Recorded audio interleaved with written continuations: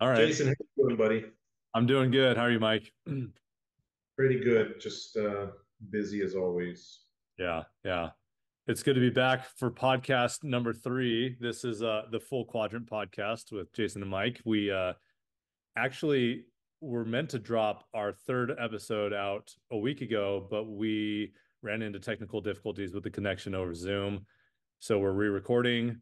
Hopefully it's for the better. I would expect it is. I think we have some good ideas of things that we can add to the conversation that we recorded last time. So to get the juices flowing and kind of get us in our groove here, I want to ask you, Mike. So I think the conversation that we recorded last week, we were talking about NePoPo.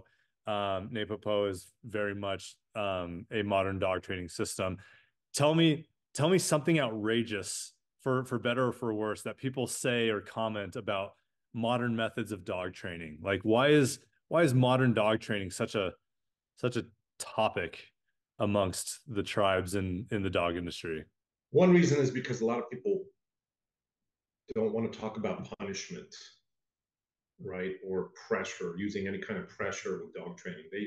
They think that if you just reinforce a separate behavior more than the one that the dog is doing, right, that um, they'll do that more, right? They'll stop. The other one, what they say is it'll go extinct, but it doesn't go extinct. It's always there. It's And dormant, what we not know about extinct. Yeah. exactly what we know about the extinction burst, or the extinction curve, if it looks like extinct, but if for any reason it's reinforced at any time, then it pops back up, right? And sometimes it'll be stronger because now it's on a long-term reinforcement schedule or intermittent reinforcement schedule, right? Yes. And I saw that today actually on Facebook, because they're like, just reinforce another behavior and the other one will go extinct. And the way I like to tell people is the option is still there, right? Multiple choice. Right. Do behavior A or do behavior B, which the people say has gone extinct. The option is still there. The dog can still decide to do it because it has not been uh, punished away, right? When you punish a behavior, it removes that option for the dog. It tells the dog this is not an option anymore, right? Choose something else. You can reinforce another behavior, but the punishment causes that behavior to say, like, it's off the table. Right.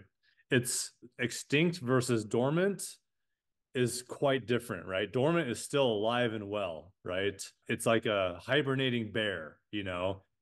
If you poke the bear and he wakes up or enough time passes and the scientific term is spontaneous recovery, right? An extinction burst, right? The behavior that was once punished away reappears spontaneously, again, spontaneous recovery. And now you've got that beast to deal with again. So yeah, I think you're right. Punishment's a hard thing to talk about because they equate the emotion, the sentimental component with the word punishment. People interpret punishment as like, oh, it's you know, revenge. It's there's a negative connotation with the word punishment. But punishment is just the subtraction of the likelihood a behavior continues to happen again in the future. What's an outrageous statement about NePoPo? An outrageous statement about NePoPo. One thing I hear, I don't know about being outrageous, but one thing I hear is people say, "Oh, I do that," right? What is it? Just pressure and then reward after, Uh-huh. Pressure on, pressure off. right? And then reward, right? And people go, "Oh, I do that," but it's not. I mean, that's the definition of NePoPo, right? Negative, positive, positive. But it's not as simple as just you put pressure on, you relieve the pressure, and then you add a reward, afterward. Or it's not that simple. It's much more in depth. It's about everything from the, you know, positive, classical conditioning, operant conditioning, right? Talking about the quadrants, talking about how they work, why to use them, when to use them, how classical conditioning works, right? How reinforcement works, how punishment works, how correction is different than aversive stim, right? In NePoPo, it's like it's caused me like getting into NePoPo has caused me to look at all my interactions and say like, how is that affecting my dog, and how is that affect? You know, if we talk about people, it's again, how is that? What I'm doing is how is that affecting the person I'm dealing with Yeah. right? And watching the behavior. That's the biggest thing for me as far as looking at everything through the NaPoPo lens. So I want to talk to you real quick as we're kind of warming up here about modern dog training. Is like something I think is kind of outrageous is modern dog training isn't all that modern, right? What's Mm-hmm. modern about modern dog training are the labels and the definitions we've applied to techniques that have been used for a long time, right?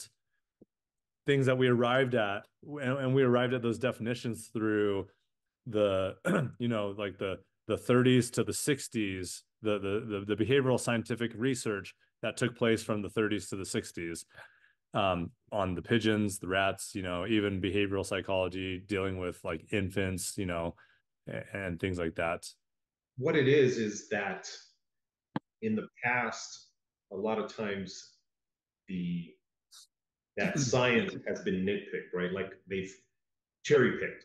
They've Yeah, taken bits and pieces and used it, but not taken everything. If that makes sense. yeah. And And I think what, modern dog training is that taking everything, putting definitions, like you said, like so people can understand it now, and using it in its full capacity, right. right? Yeah. And I think, like the, so to speak, the cavemen of the dog training industry who use like, I was watching a comment or a thread on a video. I think it was a video involved with Bart doing some training with a frisbee and using some activation with a frisbee. Someone commented that, oh, this is nothing new. I've been doing this for 20, 30 years now. But they had a very, very foundational misunderstanding of what was actually going on. And they couldn't call reinforcement reinforcement. They couldn't call punishment punishment, and or they had the two mixed up. And that's where, yeah, like modern dog training does utilize a lot of things that have been in existence for a long time because it's just nature, it's natural language, it's natural law, physics, and things that speak normally to animals and organisms in nature.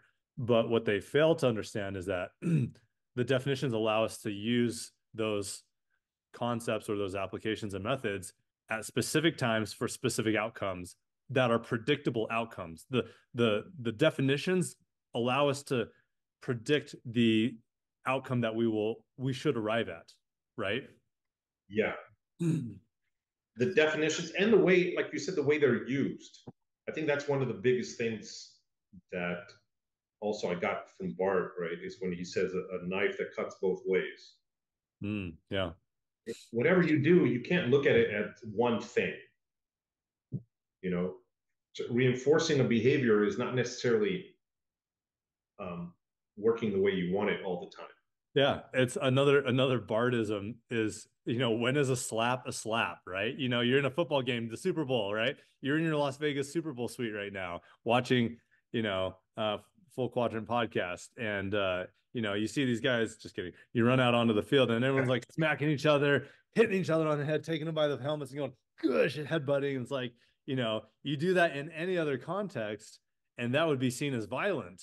But in the context of the Super Bowl, it's activation. It's maybe a little bit negatively reinforcing or motivating even. Maybe it's rewarding. You spike the ball, you get a touchdown, you go headbutt your player, you're screaming at each other. But again, in any other context or any other environment, that would be seen as like violent behavior that would be looked down on. Yeah. Yeah. And like going back to what I said, that's what it's caused me to look at everything is not as just, was that a reward or was that punishment, right? It's caused me to look at the reward, the context of what it's happening in.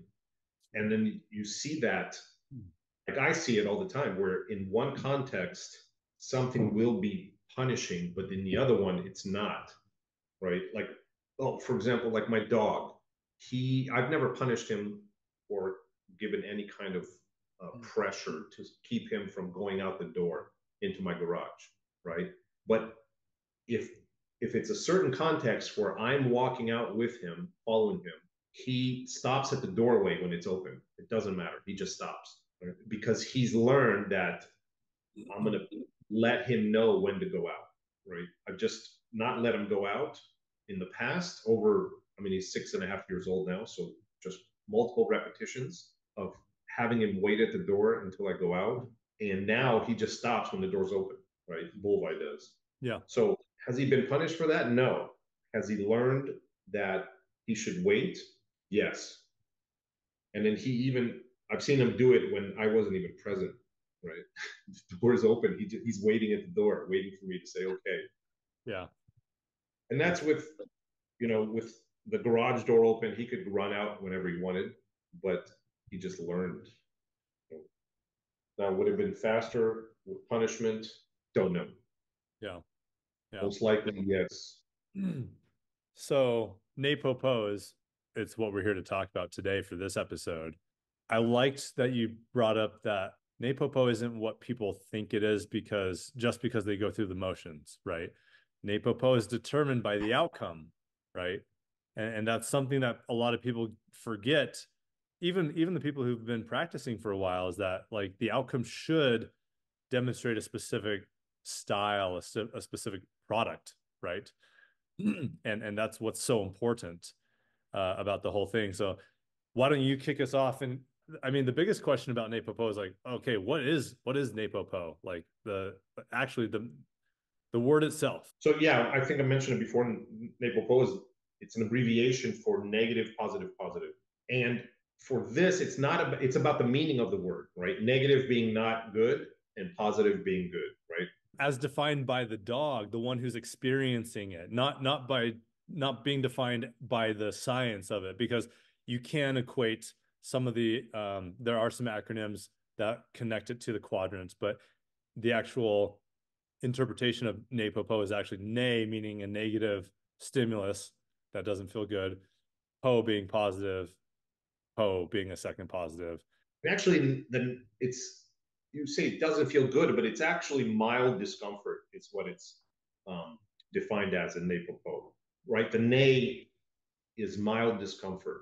Sure. So, and then going back to what you said, it's up to the dog to decide what is mild discomfort, right? This morning I was playing with Ripley, my Doberman, and same thing. She's got the ball in her mouth, and I'm just like slapping her shoulders with my hand. And she's like, her tail's wagging and she's like pushing back into me, right? And there weren't soft slaps. They're just, I mean, for her, it was play. Yeah. Right? If somebody looked at that, they would look at it as something bad. But she's like coming back for more, wagging her tail, her ears are up, and it was part of the game, right? So in that context, definitely, and with her, it's almost any context. Like she likes physical contact from me, right? So that's where the negative part is. One, it's mild discomfort, but two, in NePoPo, it's what the dog considers as discomfort, not what we consider as discomfort. Right. Because again, the dog might not even register the level that is being used, right? And if they can't register or if they don't experience it, then the relief of that is not going to be a teaching event to the dog. Yeah. Right. But and also at the same time, it's about being able to take that, even if it is mildly uncomfortable, and turning it into a positive for the dog, where they search for it, right? Yeah. Where it means something to them, it triggers something. It's a cue. Yep. And knowing how to use that, right, to your advantage, which is what we want. Yeah. Which, I mean, at the end of the day, NePoPo, I mean, it becomes a conversation about training methods that get your dog to always do behavior on cue with heart and soul, right? That's boiled down its essence. Yeah, and the key is always also, right? Besides the heart and soul part, always do. Yeah, That's the part where I think a lot of people, from pet people to trainers, sport people, I think you see it in competitions where um, people go to competition before their dog is ready because they're like, I have to get their, IGP 1, I have to get their PSA 1, or whatever it is, right? And they go before it has become the always. That's one thing. Like I remember Bart said, he didn't want to go to competition until he knew his dog was going to do it. right. And what we do is we go and we're like, oh, I think my dog will do it, It's like right? maybe, maybe. I think he'll do it. Most of the time he does it. But you should, going into competition, and that's where the always comes in, is you should know, like, hey, my dog's going to do it. Yeah, You shouldn't have a question in your mind, right? That should be it. My dog's doing this. When I tell him to sit, he's going to sit. right. And that's where, like Bart says, thousands of repetitions. And that's true. The thousands of repetitions is not for the dog to learn something. Thousands of repetitions is for the dog to always do it on cue, no matter where you're at, no matter what's going on. Yeah. People forget that thing.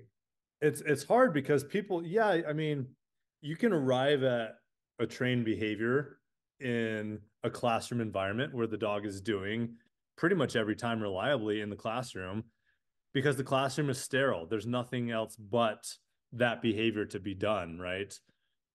But you walk out, you walk to a new field, you travel to a new country, you go trial your dog knows they're not under the control that you normally have on them in a learning environment with tools, with other types of help, club members there to, spot you for behaviors.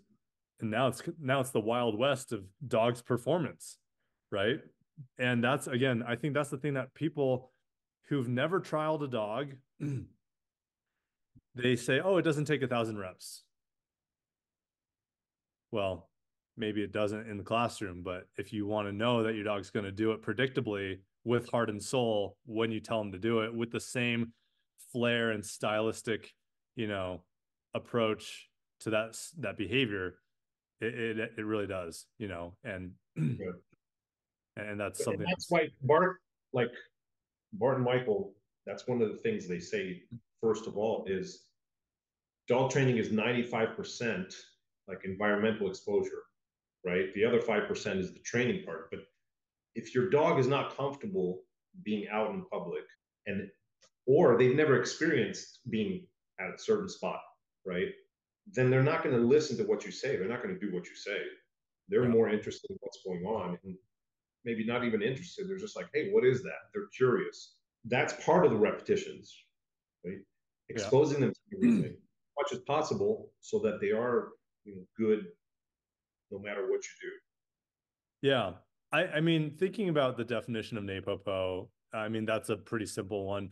Another one I heard put out there and that I really liked from Michael, she had said, expounded on the definition to include a few more important components of what really matters in the system is that, it's a modern dog training system utilizing positive and negative reinforcement benefits to get a dog to do behavior always on cue with heart and soul, right? So enlightening the audience more specifically that yes, we do use the benefits of negative reinforcement because there are benefits of negative reinforcement. We also combine that with the benefits of positive reinforcement. And that's the sweet spot that gives you the dog with the reliable behavior with flashy heart and soul performance. Yeah. And that was a good clarification for me because I do like that definition. And then that is the heart and soul part too, is how do you get that, right? How do you get the heart and soul? Which means the dog loves doing what you're asking it to do, right? The cues you're giving it, it's waiting for you. The people have said it, and I say it, is Does your dog want to do what you're asking it, or are you making your dog do what you're asking? Right? Making or begging, right? Yeah. It should be the dog is waiting for you to say sit. You say sit, and he's like, "Yes, I was waiting for you to say that." Yep. Instead of going into the shitter, as Bart would say, you sit. I mean, do you have to pay some people to go to the gym? No, most people pay to go to the gym because it's the other way around. They enjoy it. It's an activity they like to do. Do you have to pay someone to go to Disneyland? No, hardly. People pay to get into Disneyland. So do you have to pay for behavior that a dog loves to do? No, so it's about creating behaviors that the dog thinks are rewarding in and of itself. Yeah. And that's where the strongest behaviors that a dog does are the ones that you can say they come up with themselves, or the ones that they do spontaneously, right? Um, and that's why we have those definitions, or examples, I should say, not definitions. And the one I love the most is because I think every person that has had a dog and taken it for a walk has experienced this example. Yeah. And it's an example of when you're going on the walk, right? The dog is walking and you're letting it sniff, and all of a sudden it sniffs something and it stops. And like I do, I think most people do, they wait, let the dog sniff a little bit, but now they want to go on their way. And what do? They pull the dog, and the dog fights them with everything they have to stay sniffing on that spot, right? And they pull again, and the dog still fights. It's just like it's leaning into the leash. And I think we talked about it the last time, right? Where they're like, "Screw you! I'm staying here. I want to sniff this." Yep. And then what happens is when you do something else where you want the dog to sniff something, like trained behavior, find this odor, or in IGB tracking. Now you put a little pressure on the leash. You're like, oh, I didn't want to do this anyway. Yeah, I'm going to go with you. Yeah. And that's NePoPo, is capturing that and using that for every behavior. So every behavior is the same. It's like, no, I want to sit. No, I want to down. Yeah. No, I want to follow this track. And it tells you that the dog is capable of being trained. If they can do it themselves, they're capable of that same behavior in another circumstance where you would Yep. direct them to do Yeah. that. And that's NePoPo is copying that and using it for training, right? Copying what the dog does, creating that desire. I think Bart says a dog will fight for its own invention, Yeah. right?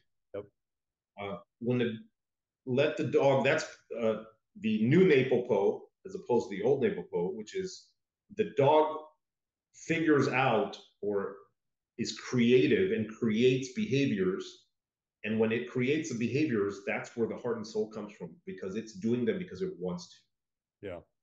The other funny example, and I love seeing this when I was down at your house with Khan, is why is it possible that at mealtime or when a dog is thirsty and the bowl is empty, why is the dog grabbing that bowl and marching it around, parading that bowl around for you to see that the bowl is empty? Maybe he even brings it to you and sets it in your lap.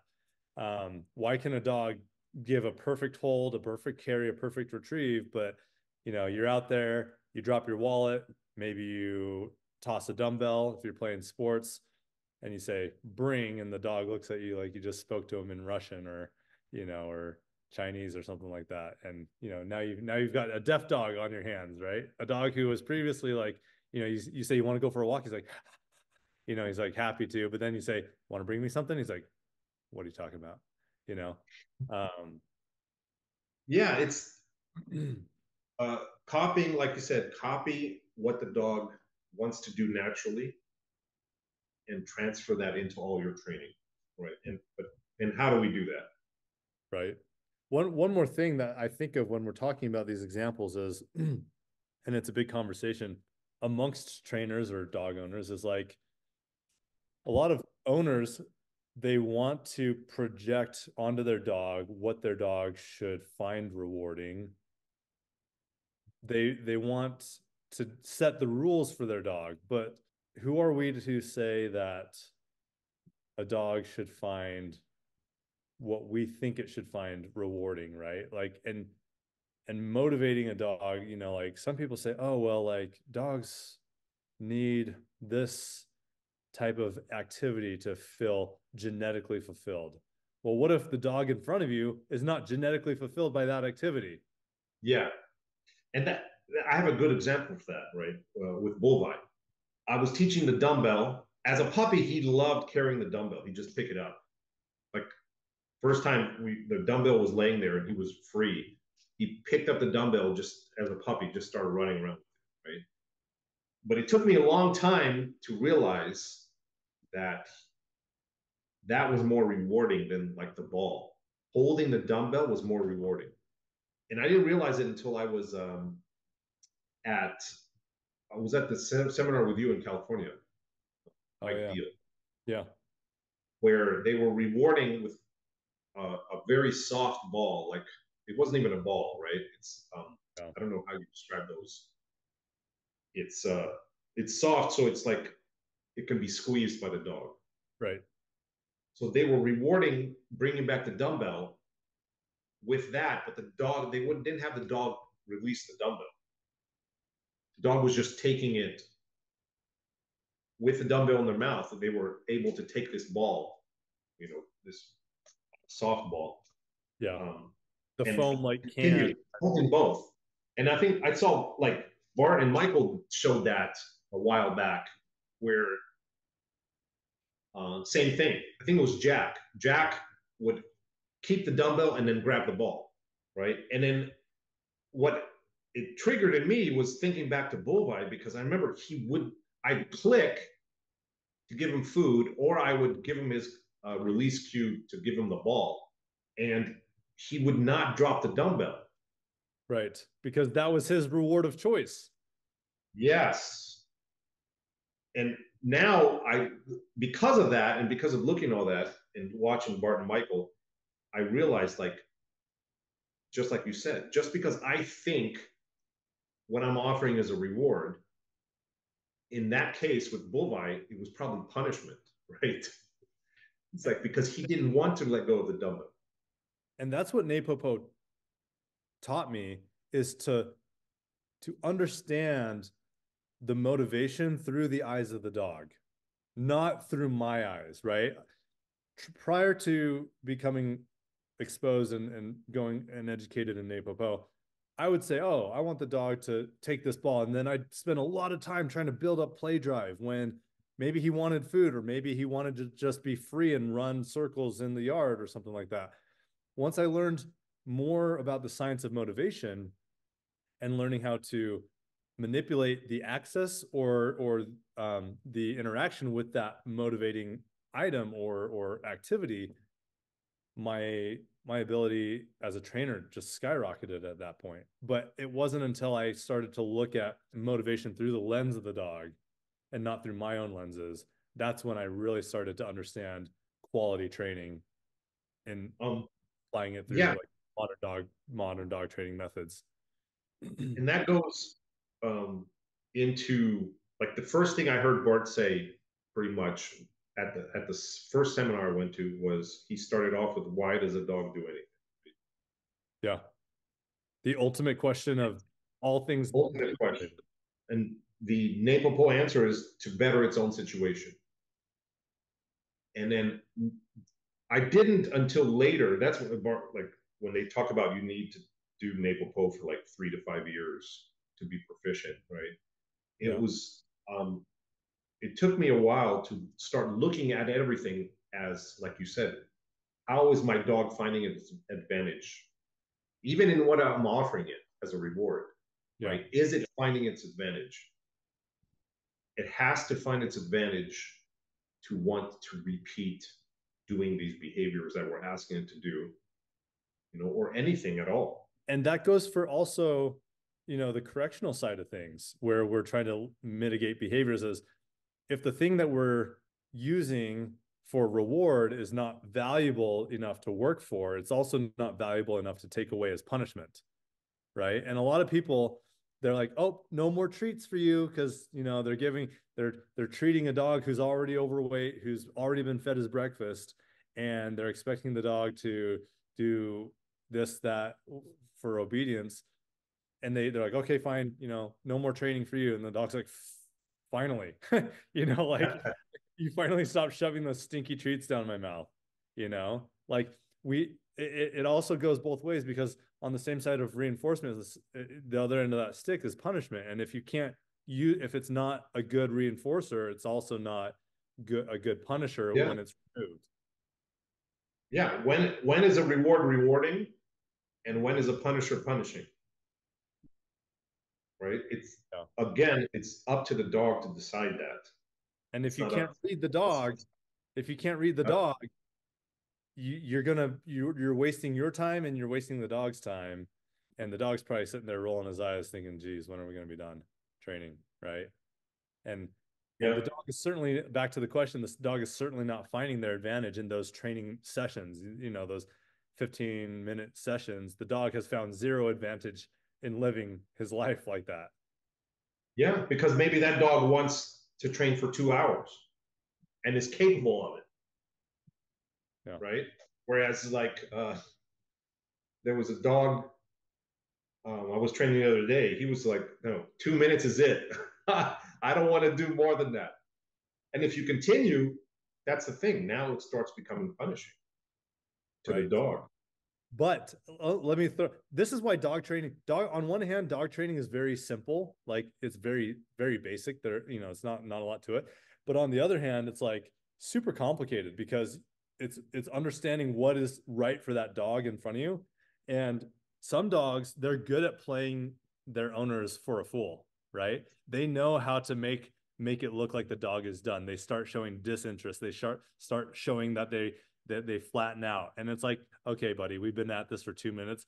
I know you've got more in your gas tank, right? And so holding them accountable through the right way, right? The answer, helping them find their advantage, you can really turn a lot of dogs around. And, you know, the answer to the question that you said, Bart brought up is, why does a dog do anything in its life? And the answer, to better its own situation. But in order to better its own situation, you have to understand the dog. Yeah. And that's where, I mean, we have the learning pyramids for that also. Um, Besides understanding the dog, is the learning pyramids that we use for training in NePoPo. Yep.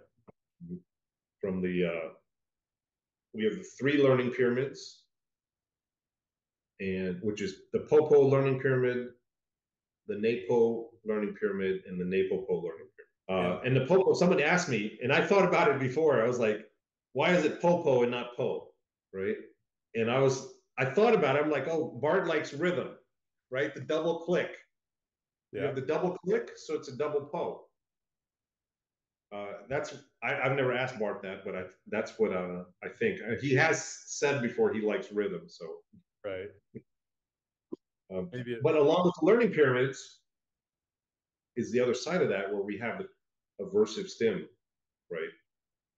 The corrections and aversive stim, which are two different things. right. Correction versus correction and aversive stim, two different things. And for those who don't know, I mean, if you're coming from a more formalized like dog training background where you've learned the quadrants, positive reinforcement, negative reinforcement, positive punishment, negative punishment, Popo is closely aligned with the positive reinforcement quadrant, right? It's the addition of good things to the dog, the addition of toys, play, praise, food, treats, things like that. NAPO is aligned with the negative reinforcement. It's the presence of something mildly unpleasant or uncomfortable, and then the removal of that stimulus, which becomes a positive experience, right? Makes it feel good. If you're sitting on a hot bench and then you stand up, it feels good that you got off the hot bench and you were reinforced for getting off the hot bench. So NAPO aligns with that negative reinforcement pyramid. I think the thing people forget, and that's powerful, is like in the NAPO, right? Is that when you're neutral, right? You don't feel good, you don't feel bad, you're neutral. Yeah. Now you add that mild discomfort, and then when you relieve the mild discomfort, you're back to neutral, but you feel better than you did before. Right. Removing the mild discomfort is actually more, like you can say, reinforcement, saying, or more positive than where you were before. And the genius thing about it is that you didn't have to produce something, there was nothing additive to the equation. It's a zero sum game in NePo, right? So it's the supply is limitless. There's always opportunity to be used for reinforcement, right? Because it's of endless supply, at least until you get maybe to a point where, like, well, we won't talk about that, but like it's always available, it's readily available. I always want to feel comfortable, right? You limit my comfort by putting me in a warm room or a cold room, or something that doesn't feel so comfortable, sitting on a hard bench, a bleacher. I'm going to want to get off that to find my advantage through comfort, right? A lot of people call negative reinforcement the comfort drive zone, right? Where you're trying to tap into the comfort levels being the motivation behind the action. And talking about, I remember like, because I don't have a cold plunge, but I do like the cold shower. Yeah. Right? But and what I do is I stand back, let the water get cold. While I'm standing back, because right now it's cold outside, I start getting kind of chilled, not under the water, just from the air. Then I set my timer, I go under the cold water, and because it's so cold and it's uncomfortable, when I get out of that cold water, when I finally turn it off, even though I'm still in the same air I was before, Feels where I warmer. was chilled, now I feel good because that discomfort stopped. Yeah. Right. So I'm back to where I was before, but I feel better than I did before getting under that uncomfortable cold water.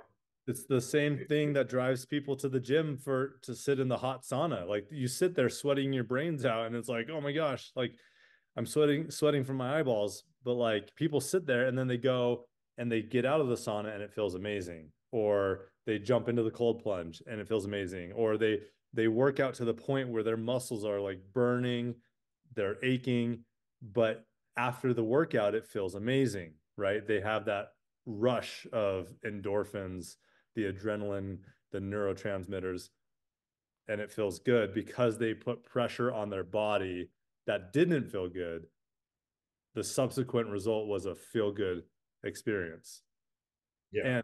And that's about as NePoPo as possible, because it's not that NePoPo is just like another name for training within the quadrant. It's the thing that separates NePoPo from everyone else who trains in the quadrant is that NePoPo dictates the specific quadrants to use, in which order to use them in, for the Yes. for the outcome of always on cue with heart and soul. That's the thing that people don't understand about NePoPo, is that the order of operations, like the quadrants have always been around. That's true. There's a lot of criticism about it, saying, oh, well, the quadrant's been around longer than NePoPo. Yeah, that's true. But the order in which those operations are being utilized, which quadrants are being used first and sequentially, that hasn't And been. and the combination of them. Yeah, exactly. That's what I'm saying, is the combination of, and the order in which you Yeah. progress through that process, that wasn't around until NePoPo, and that's what locks in the results of always on cue with heart and soul. Yeah. And that's why, like in NePoPo is also like they say, to become the architect of your own system. Right. Don't be closed in a box saying this is the only way to do things. Know everything and then design your thing. And system is not the same for every dog, right? Design the system for this particular dog that's going to make it, again, do always on cue with heart and soul. Right. Because every dog is different and every dog needs to be trained differently. And for people who are new hearing that, what Mike just said, an example is take, for example, an elderly person or someone who's maybe they're injured somehow, maybe they sprain their ankle and they've got a very strong dog or they're unable to live with the dog. And rather than submit that dog back to a shelter, to a rescue or rehome it to somewhere else where it might not thrive as well, train the dog for a specific outcome, right? Create more stability in a dog who is otherwise too dominant or too energetic for the owner, and allow the owner to live with that dog for the duration of its lifetime. That's the best outcome, right? Giving Mm-hmm. that dog and that owner, assuming, and again, we're not talking about fringe scenarios where, it's a mismatch, but like you can take an otherwise slightly or more energetic dog and help that dog through proper training fit into the lifestyle of someone who maybe is not as active as that dog would like, but that dog can still thrive with them if their needs are still being met and they're a good home for that dog. Yes. And then also, it doesn't mean the dog is never going to be able to express its energy, right? Right. That's where it comes in, where it's on cue, right? Where you can teach the dog, okay, we're going to teach you when you can express your energy, when you can run around like crazy, but at the same time, when you're going to, be good and quiet and not jump on everything and not be, pushy, which one of the things in NePoPo is about creating those pushy dogs, right? But Right. the opposite end, being able to not create those pushy dogs to make it the other side of the coin. And vice versa. If you need to bring a dog up, right? Maybe a dog needs a job or has a job and they need to do it a little bit better or, you know, be a little bit more flashy, or you take a sport dog and they need to be more peppy, have better attitude, then absolutely you can still train for that. But then going back to the question about modern dog training, right? Yeah, fine. We have the positive reinforcement, negative reinforcement, all those, learning pyramids, the Popo, NePo, NePoPo. But there's times when you have to add the you must, Yep. and Mark says you, and Michael say you must key, right? I think people forget that. I saw what did somebody say? Oh, it's the whole thing with David Poe is adding that where you must do this when I ask you to, right? But at the same time, the dog wants to do it and knows how to do it and looks happy doing it. The I don't know if I want to get into that. I'll leave that right now. Well, can we just let's just talk about it for a second, because must do is super important for pets. It's absolutely something that a dog must understand. And people, like you said, this could go off into the weeds a little bit, but there are a lot of people who believe that dogs have free will, right? Or should be allowed the expression of free will, right? Or have their agency or whatever it is. It's very philosophical, kind of ridiculous. But at the same time, it's like, okay, well, yeah, dogs should be a dog. You should allow your dog to express their doggy drives. Let them go to the park, run free if it's safe, and there's appropriate controls in place so that you're not a risk to the dog, yourself, or your surroundings. Absolutely. But it's in the times where we've brought dogs, into a human environment. We're not going out and living with wild dogs here. Like, they live in a human environment. If they can't be under control and told what to do from the people in the environment, then they're a risk to themselves or to others and are incompatible with human life and human environments, urban living, right? And so Yes. that's why the must do button is important. It's not that we want robots 24/7 from our dogs. We're going to let our dogs be dogs as much as we realistically can, but without a dog who's trained, you cannot have a safe or a reliable dog. And when the dog is not safe or reliable, there's no way you can legally or responsibly allow that dog to be free, because they would be risky to society, right? Yeah. And that's where NePoPo and modern dog training comes in, is where someone said that I don't have to use tools. I just choose to use them, right? Someone said that. But the problem is this: you cannot add the you must key without tools. You can't do it with just positive reinforcement, right? You because have to use tools it if you want to add the you must key. yeah, because that quadrant that they're playing in is not a does not have an immediacy of action requirement attached to it, right? Positive reinforcement influences the future behavior. It doesn't influence the present behavior. The negative Right. reinforcement, getting away from something that's uncomfortable or unpleasant, is an immediately it's an immediate it creates an immediate response. Yeah. But the argument could be said that you could use, you know, with positive reinforcement, you have negative punishment, right? What is the correction of positive reinforcement or popo is, negative punishment. Yep. Um, but I don't, that is not as strong, although we talk about it in using existential food. We talked about that first one, right? Existential food can be that strong, but it's like you said, it's not immediate. It's not, and you only get one shot in a given window of time, right? If you take the food away for the dog failing to do something, you can't present it back 5 minutes later and say, "Oh," because then it breaks the dog's trust that that was the one time he had to make the right decision. Yeah.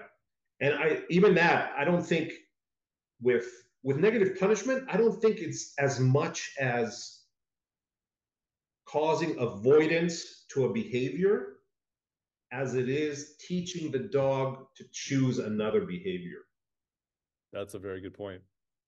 right? Because negative punishment, it takes away what the dog wants. And I think what that teaches is just don't choose that behavior, choose this other one if you want that reward, Yeah. right? Whereas when you use tools for negative reinforcement, positive punishment, now you're telling the dog that behavior is off the table. And that's the difference. That's the you must key. That's Exactly. why tools are important. Because they're seeking to resolve that in that instance because the consequence of their action is they don't want to experience it going forward and it must be resolved immediately. I don't think people are like you should say this one more time. Say what you just said one more time because I don't think like even people who are seasoned dog trainers might hear that and it might just go right over their heads. With negative punishment being where you're teaching the dog, negative punishment teaches the dog that to choose a separate behavior, Yeah. the one that you're trying to get them to choose. But it doesn't really teach them to avoid that the first behavior, right? Right. That you The must do this. right. It's whereas the tools, negative reinforcement, positive punishment, using tools for that, which you have to, that teaches one, the immediacy, like you must do it right now. And the dogs want to avoid that in the future. It paints the behavior as completely off limits. It's very clear to the dog what behavior is off limits and which one is not. Mm-hmm. That's why it's so much more clear to the dog, Yes. right? Yeah, very strong. And it takes fewer repetitions. Again, the negative, the removal of something for punishment takes multiple repetitions. I don't care if you're taking a toy away, if you're stopping play, if you're stopping barking in the blind, like if you have to Yeah. do it But takes and also, repetitions. yeah, and also punishment, right? People talk about aversive, right? An aversive punishment. Negative punishment, in my opinion, like if you if you take away food for negative punishment, it can become aversive.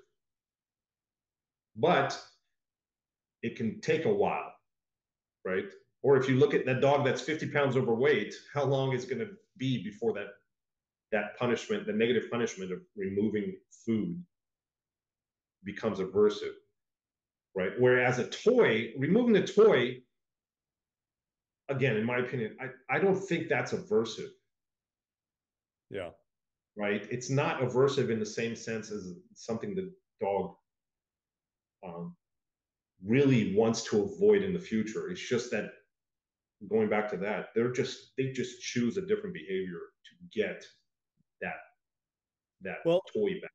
I think here, I mean, I want to look up the word. I mean, aversive. I think, I mean, the way I understand it, is it shares the same roots as avoidance, right? Aversive avoidance.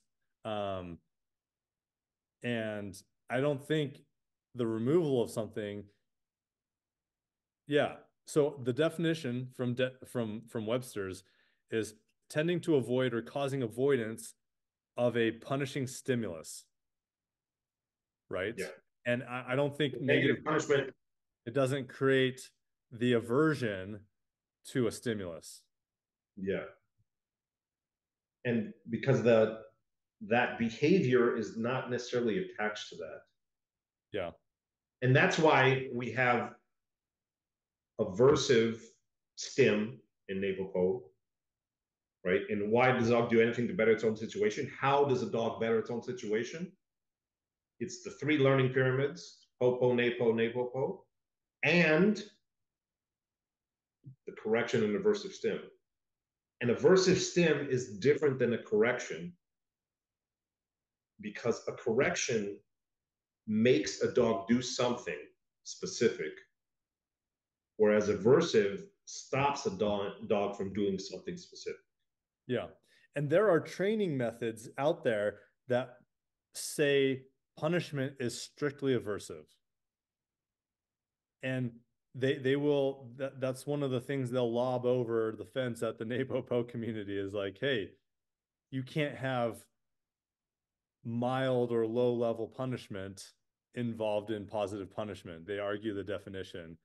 But here's the thing, if it works and it works well, which thousands and thousands of dogs trained in the NePoPo system prove that, why would you only want, like, if you heard that you had more ways to use punishment to be effective instead of just strictly holding on to the traditional understanding that punishment has to be primarily aversive to be effective, Yeah. wouldn't you want more tools in your toolkit to be able to address problematic behaviors?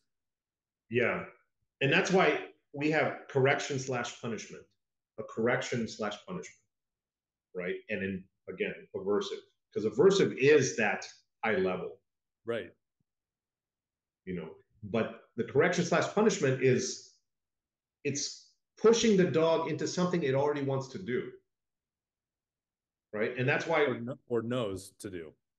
yes, it knows to do, it has to know how to do it, has to understand what you're asking. But because of NePoPo, the dog already wants to do it. Right. So our correction slash punishment is pushing the dog into a behavior that it understands and wants to do. So it's not necessarily where you have to use very high discomfort to do that, right? Whereas if you, a dog that really wants to dig and you want to stop that, you have to use that high aversive to Right. stop that because it really wants to do it. Whereas a correction slash punishment comes when the dog is just being disobedient and we've already put in the reps where it really wants to do the down, for example, but for some reason it's paying attention to something else. It's motivated by something else in that moment. And when you add the correction slash punishment, it goes, oh yeah, I'm gonna down, right? That's not as motivating as what we're doing now. Right.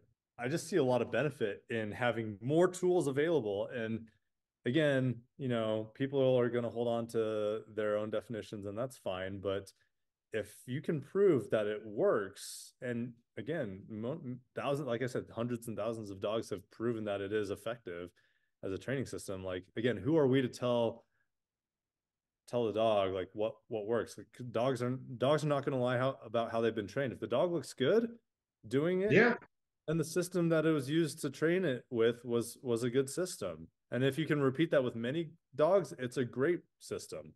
yeah, and that's what Bart always said, right? Yep. If your dog performs always on cue with heart and soul, then you're doing something right. Whether you train with food only, whether you train with toys only, whether you train with whatever, right?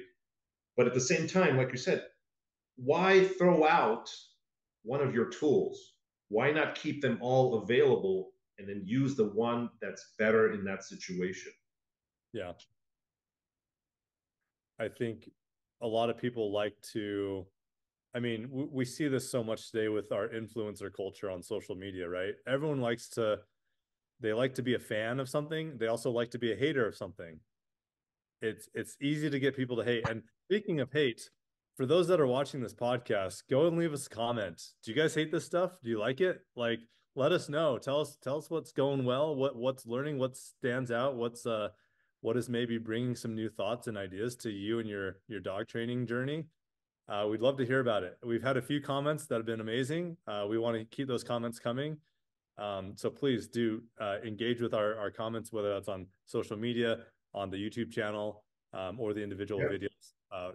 Do do Yeah. do keep it coming. Like we'd like to discuss with anybody about anything we said, right?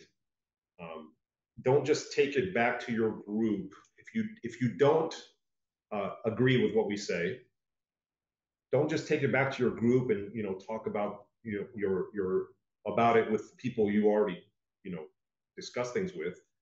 Let's discuss it together, right? Or make a comment and then let us Growth, clarify what we've said. yeah, and growth happens outside of the comfort zone, right? Yep. I mean, that brings us to the next aspect of training within NePoPo is there are two roads that get you to the end destination. We say two roads to Rome or many roads to Rome, but in general, when you categorize it, there are two ways to get to Rome in dog training. One is through the Pavlovian model, classical conditioning, or through operant conditioning, the Skinnerian behavioral um, model of training, also known as instrumental conditioning. And there are those two roads that allow you to train dogs. That's how learning or conditioning takes place for acquisition of new behaviors, are through Yeah. those two models. Um, but the thing I learned from NePoPo is that those aren't a split, right? They're two paths, but they're not a split. They are going side by side, Yeah. and they are converging at times, right? They're overlapping. They're Yeah, not there's a lot. It's hybrid. separate. It's hybrid because They're not going in separate directions. they depend on each other to work. I mean, because again, like just an example, you utilize classical conditioning and operant conditioning because in order for operant conditioning to take place, there must be a terminal release marker that indicates a reward is being delivered for a specific behavior, right? A specific spontaneous behavior.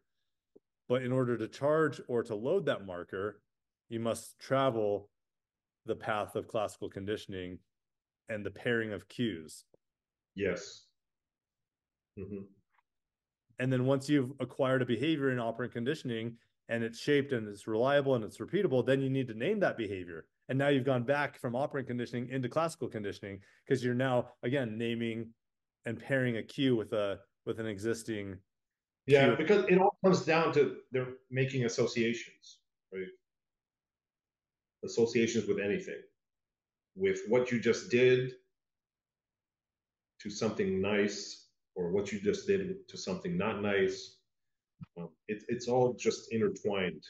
And I think what is I was thinking about this today, and people say you can't teach with punishment, right? But actually, if you apply punishment correctly, the dog is learning something. they're learning what not to do. Correct. So you are teaching with punishment, Yep. right? Just like you're teaching with positive reinforcement. And when I say punishment, like in the four quadrants, you are teaching something. The dog is learning something, whether it's going towards something good or moving away from something bad. Yeah. The dog that counter surfs. If he never has a bad experience trying to steal a ham sandwich off the counter, he's never learned that the ham sandwich is off limits. Correct. We talked about it before, the quadrants being so like confusing sometimes. And I think that confusion comes from people trying to decide what quadrant something is in, right? Besides the definitions. By the time they realize what quadrant they're in or thinking about, the moment for teaching the dog is long gone, right? Yeah. And that plus they're intertwined, right? It's happening at the same time, right? Things are happening. That's why I like where we say correction and punishment, because it's stopping disobedience. So like punishment, you're stopping disobedience, right? The definition of punishment is stop behavior, right? Or make it less likely to happen. But at the same time, you're making a behavior happen. So if you're using, say, the leash with pressure, that pressure is punishing to the dog because you're punishing the disobedience. But at the same time, it's negative reinforcement into whatever you ask the dog to do, negative, like sit down, whatever. So with the same, if you're like in the NePoPo system where you give a tap, if the dog, you say sit and the dog doesn't sit, and you're at the point where you give a tap as a correction. That one single tap is both a punishment in the quadrants. It's a positive punishment and negative reinforcement at the same time because it's one tap only and it does two things: stops the bullshit, causes the sit down. Yep. And that's important because it allows us to, I mean, by using correction, punishment, aversives, it allows us to justify like the humane life that we would provide a dog, right? Because at the end of the day, there are just some training methodologies that, you know, are not fair to the dog. And everything we care about falls under the umbrella of animal welfare law. Yeah, that's the one big thing that is taught, you know, in the schools is knowing the animal welfare law. Right? Do you want to give us Yeah. the So actual definition or whatever? yeah, so a little bit about that. The animal welfare law was legislation that originated in Europe. It began as a result of the Karen Pryor book, Don't Shoot the Dog, a very controversial topic, a very charged title of a book. And essentially that was used as the propaganda to push the European animal welfare law, which states that it is forbidden to inflict pain or suffering onto an animal without valid reason. Yeah, And the question that immediately follows that clause is, what is valid reason? Valid reason is anything that is deemed to save the life of a dog or prevent harm or injury to a dog, or to prevent death or injury to a human. So as long as you're working within those boundaries, then you are justified in the use of inflicting pain, discomfort or pain. discomfort, yeah, discomfort or pain to keep a dog or a human safe, right?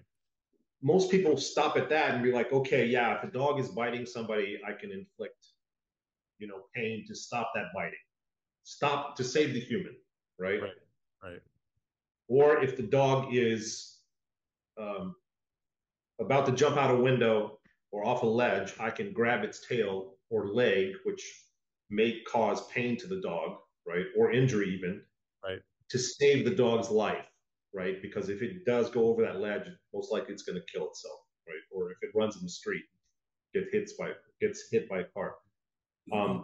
But if you can do that to prevent it from happening in the moment, why can't you use that discomfort to teach the dog not to do it in the first place, right? Not to bite the person. So you preemptively add that discomfort so It, that that thing never happens. It never runs out in the street and gets hit by a bus. It never jumps off a ledge. It never bites a person, right? Or legally, attacks. legally, it can That's be the same thing, argued. right? Yeah, legally, it can be argued that if it's forbidden to use pain or to inflict pain on an animal, except to save its life or the life of a human, then you must inflict pain to save the life of a human or the life of an animal or a pet, right? It's the same side or a different side of the same coin. It's just looking at it from a different angle. Correct. And given that definition, we're enabled to use discomfort in training to prevent the potential for injury or harm to other animals or to other people through training. Yeah. And And that's used the thing we need to correctly. be talking more about. And that used correctly, right? Sure. Which is the whole point of training, and Right. especially NePoPo is using the correct tools, the correct methodology for that particular dog, and what So where so you have. I think Bart says so. You'll get to a point where you have harmony. so tell me, you shared this article with me from a study that was put out there about the psychological effects of electric shock. What was that? You said It or was electric shock, but it was also um, let me see. yeah, I think that I that's got very it from important to talk about here. so I got this from I follow Gary Wilkes. Um, very he's got a lot of things that I'm interested in that he says. Um, and he posted this where, and I'm just going to read it word for word, where it Yeah. says, Dr. Ron Van Houten, quote, one possible side effect of punishment is the production of emotional reactions. Several researchers have demonstrated that punishment with electric shock does not produce lasting emotional results. And it has Hearst, 1965, Hunt and Brady, 1955. Furthermore, where he goes, is Azrin and Holtz, 1966, have pointed out, gross observation seems to indicate that no chronic emotional maladjustment is endangered by a child's having been burned by touching a radiator or having skinned a knee by falling off a bike. It is fortunate that punishment does not produce strong, lasting emotional effects under most circumstances, since it would be impossible to eliminate punishment from the natural environment. Although it is true that emotional behaviors are frequently observed following punishment, and this is important, it is also true that these effects are usually short-lived, right? And going to like all the people, you know, on certain sides of the training, spectrum, they want to say that there's scientific evidence that punishment doesn't work, but I think they ignore the scientific evidence that says it does work, and also that it does not have an emotional effect that's long lasting, I right? mean, And I've touched a hot stove before when I was little, and I'm not nervous about cooking around a hot stove now as an adult. yep, I remember my brother. He put his hand on a toaster back in the day when we were young. That burned his hand. We had to go to the emergency room, but he Probably still still makes makes toast. toast. He probably makes a toasted sandwich every once in a while still. And there's hundreds, thousands of examples of that where we're not living. I I broke my dog broke my leg. Talking about pain, right? She broke my leg. I cannot remember how bad that hurt. Yeah. I know that I want to avoid another dog running into my leg, but every time I see a dog running at me, I don't feel the pain of my dog running into my leg, Right. right? I'm just like, I'm careful now. It makes me avoid what I did before to have that happen. But I still train dogs. I still have dogs running at me. It's not um, the effect. The long lasting effect is learning, teaching. Yeah. You're wiser because of the experience. Yeah, yeah. I hope that will help some people. you know, Yeah, think this of is things in a different way. yeah, and again, think about NePoPo, thinking about modern dog training, thinking about the quadrants. It's important to be able The to use of tools. yeah, the use of tools. It's important to be able to have a consistent understand or a consistent knowledge of definitions of the labels so that we can have open conversation, share ideas, open dialogue You know, for the and betterment of dogs and our yeah, opportunity. we shouldn't be. We should learn from everybody, right? We should go and try to learn from everybody and see um, how that fits into our training style. You know, how it fits into our training philosophy, um, and not demonize other people because of the way they train. Especially when their dog looks good because of the way they've trained. Yeah. And that was the key. Does your dog look good and does it always perform on cue? The only reason someone has to promote a training system as better than another is strictly for ego. It's strictly for to stroke the ego.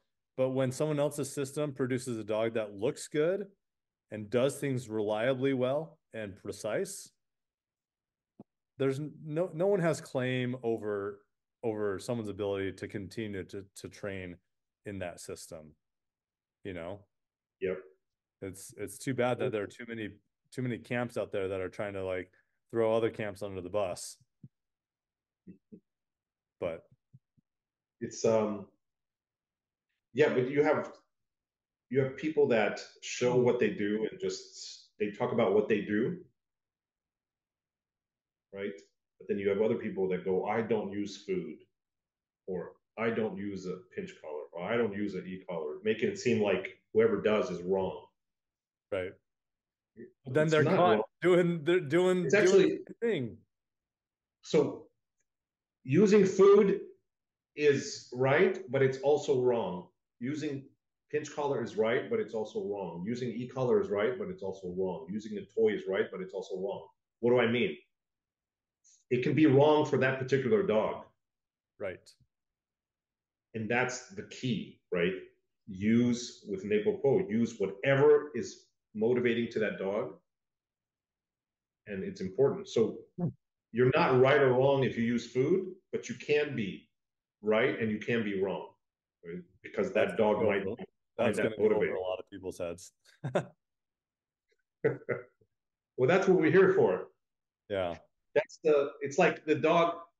You didn't see that dog. His name is Blanton. He could care less about food, really, right? So if I make him take food to do behaviors, that's going to be demotivating. Right. You know, even though I like using food, it's going to be demotivating. Now, can I change the motivation of that food? Yes, I can because I learned that with NePoPo. I can change it. Yeah. But if I only have a limited time for something, I'm going to use the tool that is most effective for that dog Right. in the shortest amount of time where it still has the heart and soul, right, in its behaviors. Because you could, that's the point, right? It's knowing um, how to use those tools to keep that motivation high. Yeah. And at the end of the day, another nod back to the animal welfare law that matters so much to us as dog trainers and people involved in the dog industry is like there's already so much out there from the animal rights organizations that are being lobbed in our direction. We want our dogs to look good. We care about how they look. We want them to be happy. We want them to have healthy coats, you know, injury free, long lives, good homes. It matters, right? Don't bring your dog to training if your dog doesn't look good, if it's underweight, if it smells bad. Like do right by your dog. Overweight is also on that same token, right? Like do right by your dog. you know. They Dogs are not a they requirement for anybody to own, so don't own one if you can't give them the minimum of that, right? yeah, definitely. But also don't kill it with love, right? Don't prevent it I from see. learning, right? If you never let the dog learn, he just becomes a hooligan. Yeah, definitely. Like Khan. Well, that's like a purposeful hooligan. You've created a monster for a specific purpose. That's a different podcast though. That's a yeah, good title. Creating a monster for a specific purpose. I'm thinking we should name this podcast Say Something Outrageous About Modern Dog Training. I don't know. Well, I think that's um I think it's too long. Taking the too long. Shorter. Like Veto. I got vetoed by Michael. um the instead of say something outrageous about modern dog training, is there an adjective? Modern dog training is outrageous. The outrageousness of modern dog training. Yeah, The I'll think it. I I'll don't know. think something will Maybe come to me. if you're editing it, it'll something will come to you. Yeah, it usually does. So, in conclusion here, Mike, what do you have going on that people should be aware of? What are you doing? What do you have coming up? Well, we have the Silver School in March Yep. that we're going to. Um, we hopefully I'll be coming up to you in a few months for some training. Yes. Yep. The October Gold School in Bleep. I'll black it out. I'll bleep it out.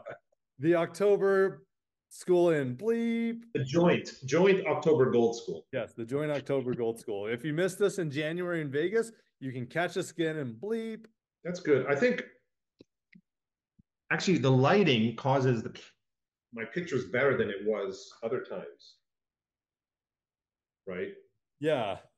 It's I just just have to, it's like look like you're in this like dark little basement office because it's you've got the little lamp on in the background, and then it's just yeah. like, yeah, I got that from like Pat. If you look at Pat Stewart's stuff, that's what he has. Like there's a light in the background, and then there's a light from the front, oh really? and it whatever it does to the camera, it's like I think it's just my glasses. Even though I have like the anti-glare stuff, Uh-huh. I have to figure out. I have to put that camera closer to the wall because right now it's more lit here. Okay, yeah, I think if I put it there facing the wall, the reflection will bring like more even light. yeah, yeah. Okay, cool, man. I'll talk to you later. Okay, good job. All right, yep. Nice. That was fun. We'll see you. Peace. Bye.